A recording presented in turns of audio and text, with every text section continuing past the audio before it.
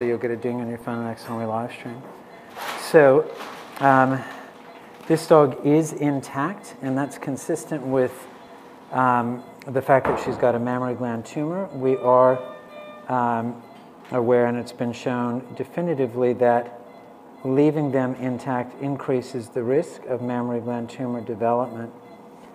There is a lot of discussion about the merits of early desexing, and it is clear, again, that by desexing early, we can prevent mammary gland tumors from developing, but there are other tumors that are more frequent in dogs that are desexed early, and that would include things like osteosarcoma, hemangiosarcoma, mast cell tumor, lymphoma.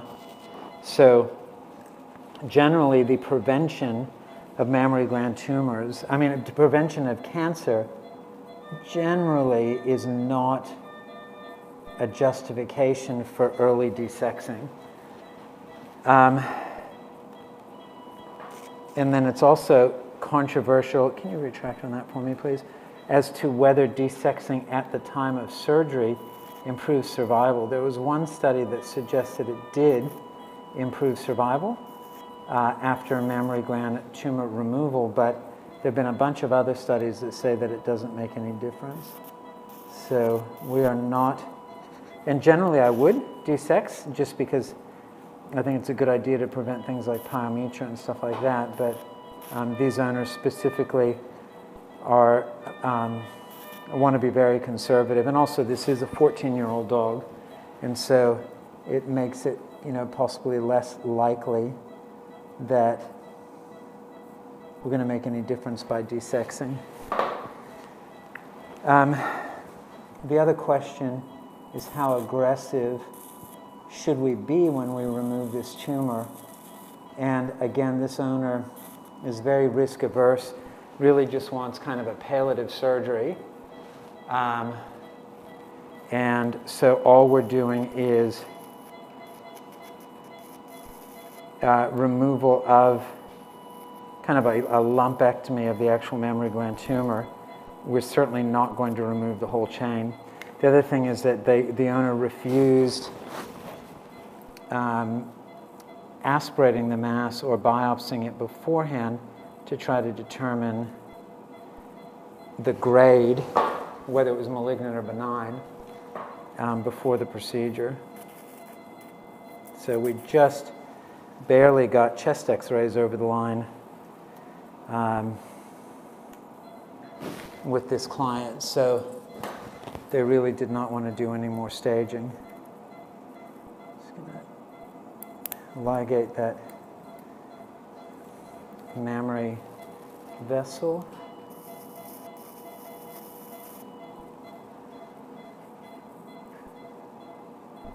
Let me try to pull that skin back a little bit. See if I can identify the bleeding vessel a bit better. It's sitting right there.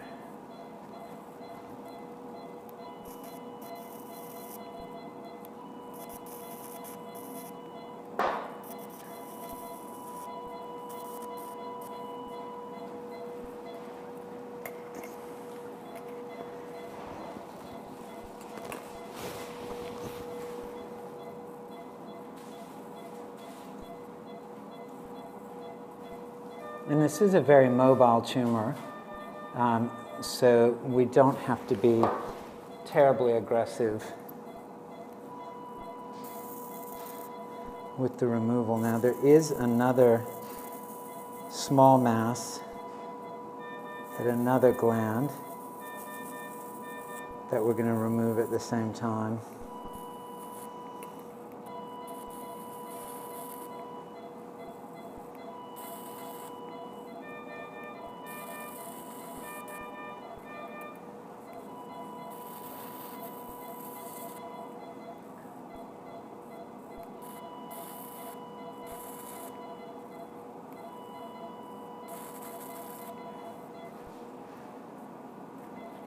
Maybe it's still streaming. Yeah. Okay, so sorry about that. We're back. So I was just in the process of saying that I've ordered a new $2,000 streamer because this one is playing up. So hopefully we'll get through this surgery and the new streamer should arrive in the next couple of days. Can I please get some bupivacaine?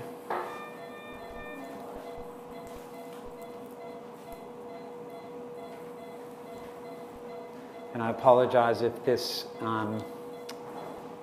stops streaming again. It may happen. 3 mil.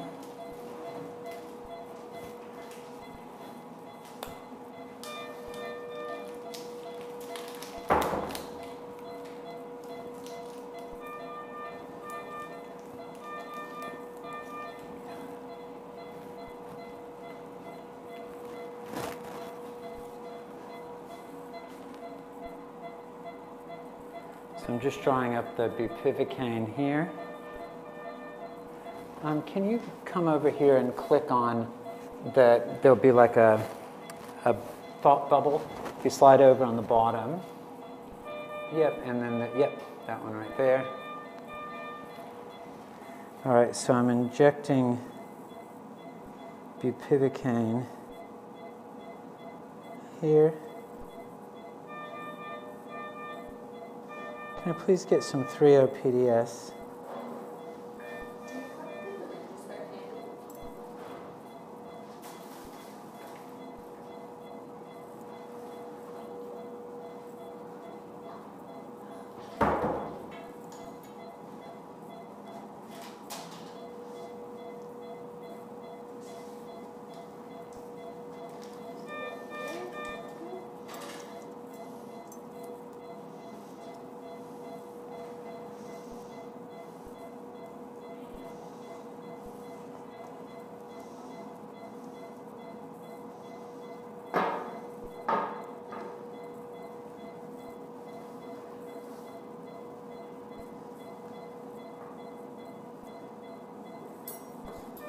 So the new streamer should be here by next week, which means that I should, sorry, do we have 3.0 on a taper, please? Oh, sure. Thank you.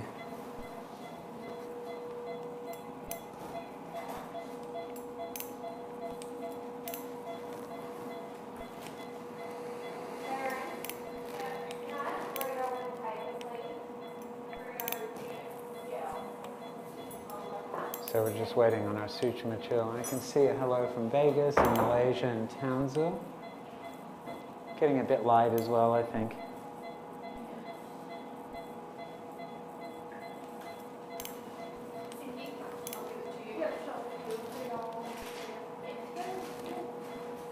Thank you.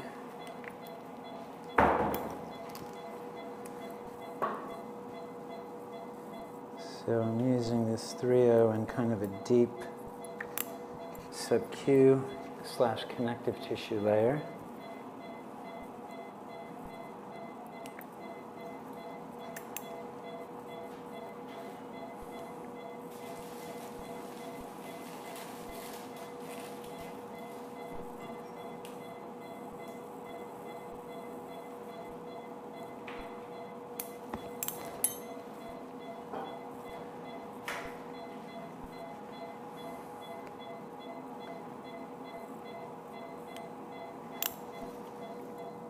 The problem is that I've fried the battery in it, and so there's no battery reserve, which means that if it overwhelms the power supply even for a second, it cuts out.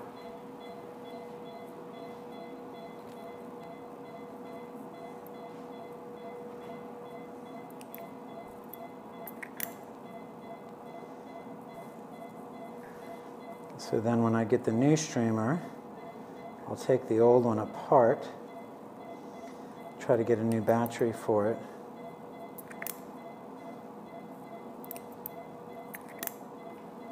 And then that'll be a spare.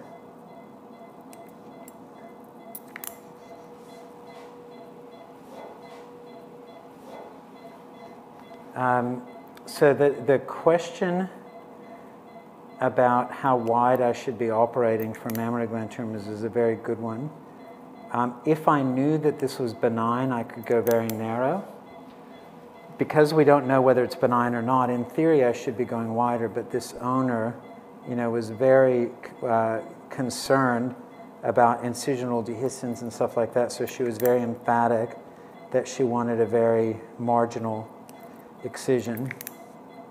So we had our hands tied a little bit with how we normally would approach this. There was a study that was done a long time ago in the 80s which showed that there was no difference in recurrence between a lumpectomy, a wide local excision, and a radical mastectomy. But there were like only 3 or 4 cases, as many as 6 cases in each group, and so I just don't think that the statistical power was there to show a difference in recurrence if there had been one. So, I mean, intuitively, as it is with any other tumor, generally, wider is better, although that may be changing a little bit with some tumor types, and it's certainly the case in human medicine that wider is better with mammary gland tumors. So unless you're going to treat the tumor site with radiation therapy. So usually I would have gone probably a bit wider than this. And I apologize if the video is bad. Again, our streamer is playing up. I've ordered a brand new one that should be here next week.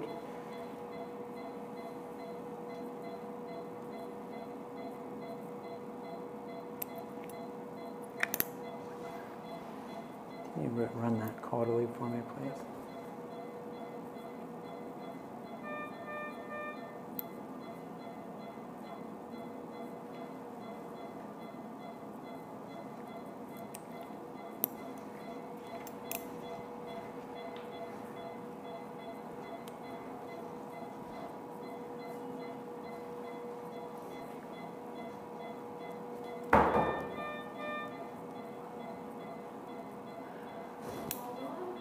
Oh, that one's gone. I've still got the other one to do.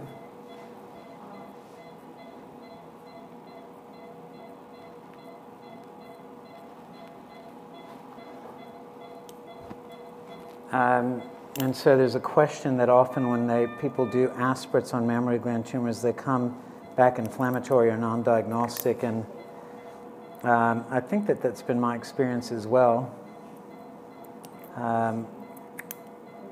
So my tendency would probably be to get a biopsy. However, if you have a freely movable tumor like this and you think you can do a reasonably good job with your primary or index surgery, you might be okay just going in and taking out the mass.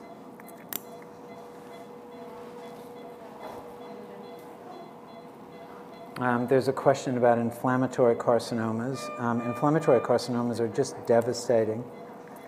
I've only treated a few of them, thankfully, because the prognosis is just so grim. I think the median survival time is about 2 months with them, and radiation therapy and chemotherapy seem to be of limited benefit. So, if you can do a marginal or debulking or palliative surgery that's just going to, be of some palliative value, that might be worthwhile. But I think that doing big, wide local excision on those, number one, is very difficult. And number two, I don't think it provides a lot of survival benefit. They almost all have metastasized at the time of the initial diagnosis.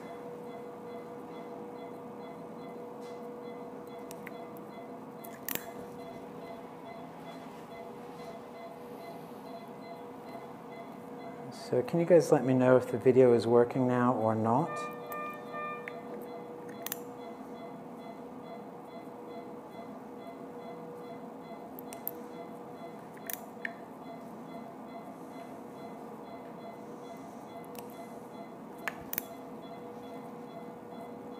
No video 2 minutes ago. Yeah, can you do me a favor, please, and unplug the... Yeah, the black cable on the far right-hand side. Unplug it and then plug it back in.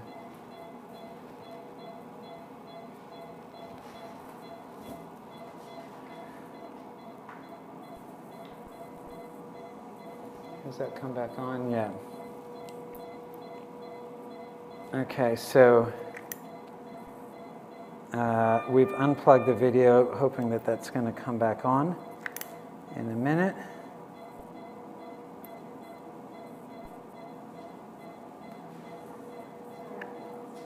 Can you give me an update, please, on those that are watching, whether the video has come back on or not? Yeah, video's back. Okay, great. Yeah. I need to give any more Veterinary. Yes? Yeah, we are. Yes? She only had point one, and she just been trying to wake up. Yeah, so go ahead and give her another 0.1.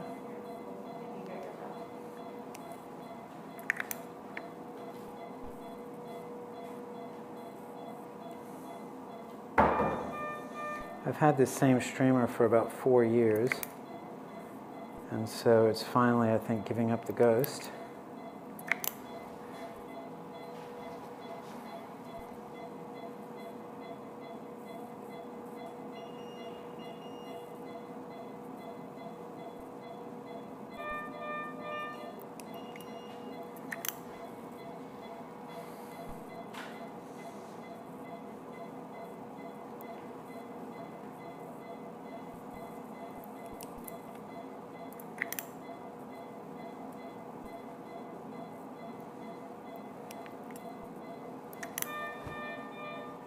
And then maybe unplug the video and plug it back in. The black one. Yeah. And we've got that little bit of fat sticking out there.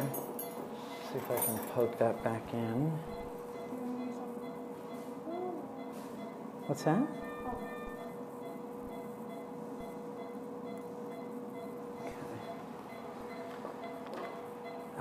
Let's use our 15 blade now to remove that other little mass.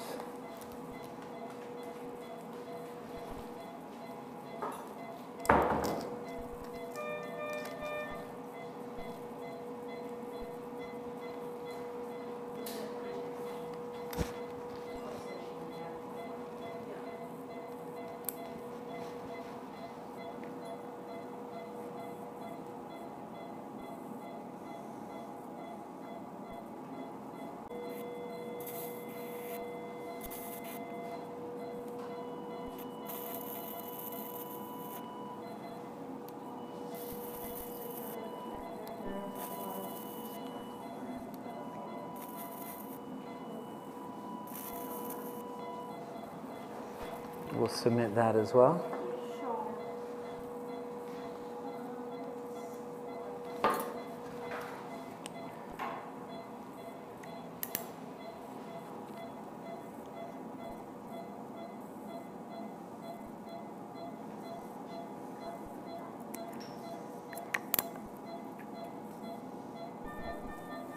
So we've just removed the little lump on the other side.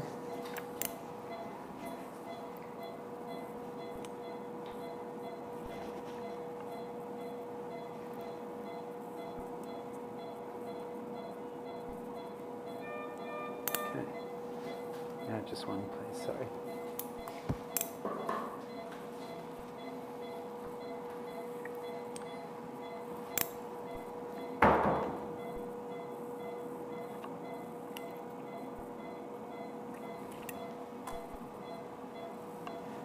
Come untied.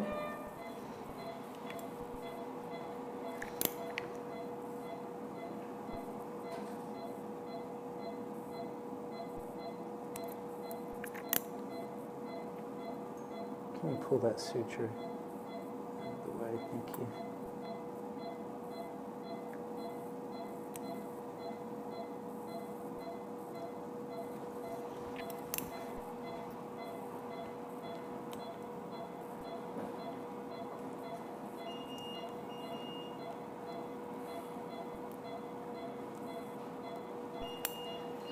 Both of them short. I'll just do a little the difficulties with the streaming if you haven't already done so. Please subscribe to our channel. Make sure you turn on notifications so you'll get a ding on your phone the next time